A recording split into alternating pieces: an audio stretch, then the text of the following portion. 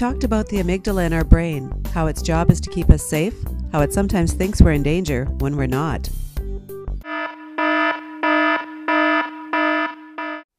And how it sends oxygen out to our arms and legs to prepare us to fight, flight, or freeze. That means less oxygen for our thinking brain or prefrontal cortex, making it difficult for us to think clearly. We need to get more oxygen back to our brain.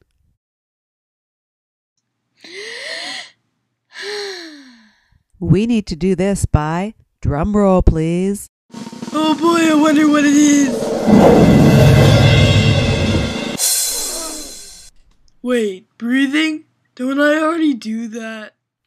Well, of course we're breathing right now. Let's try breathing a different way to get lots of oxygen to our brain.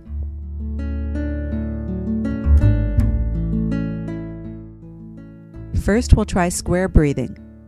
Watch the caveman. Breathe in, hold, breathe out, and hold, counting to 4 each time. Let's practice with him and use your finger to draw the square as you breathe. Ready? Breathe in, 2, 3, 4. Hold, 2, 3, 4. Breathe out, 2, 3, 4. Hold, 2, 3, 4. On your own now.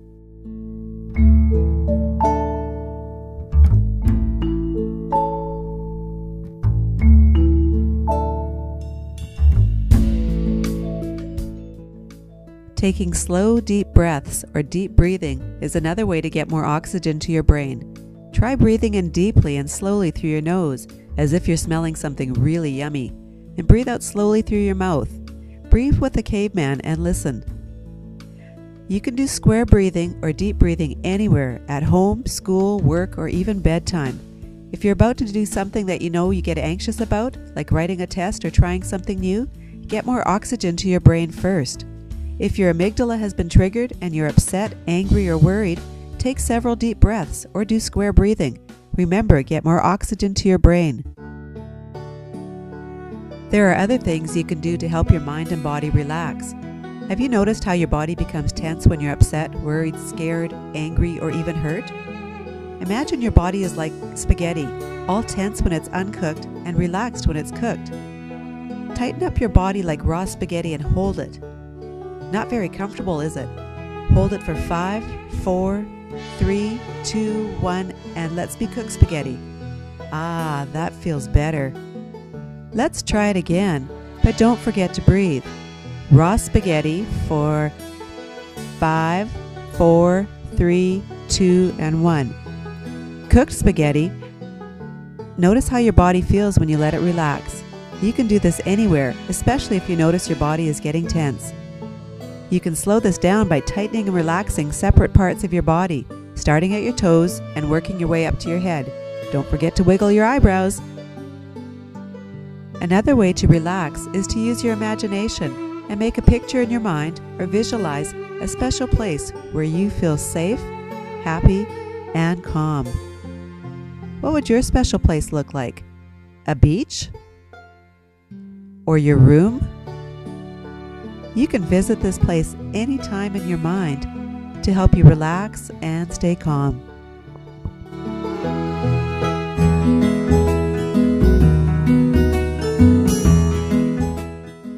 Did you know that your thoughts can affect how you feel, which affects what you do?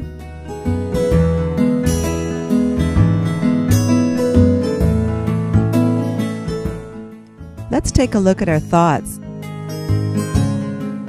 Some of our thoughts are unhelpful ones or red thoughts.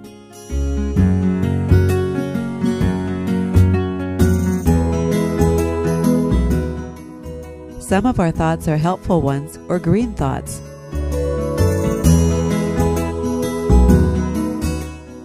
We all have red thoughts and green thoughts. It is possible to change a red thought to a green thought. More on that later.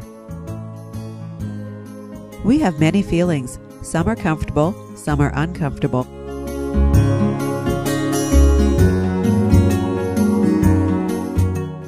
Our thoughts about a situation will affect how we feel.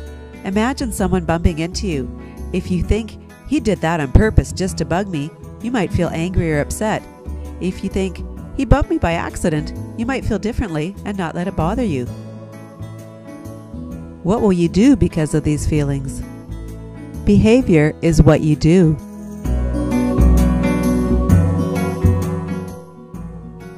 Negative behavior can get you into trouble, stop you from doing what you need to do, stop you from even trying, and often lead to more red thoughts.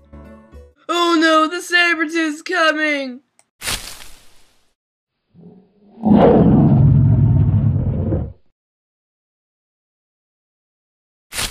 Wait, he wanted to be friends?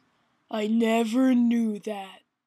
Positive behavior helps you stay calm, out of trouble, and willing to try.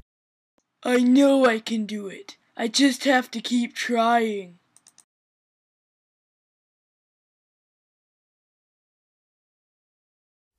We can reframe or change our red thoughts into green thoughts. I'll never get this. I can't remember any of it. I'm gonna fail. Wait a minute.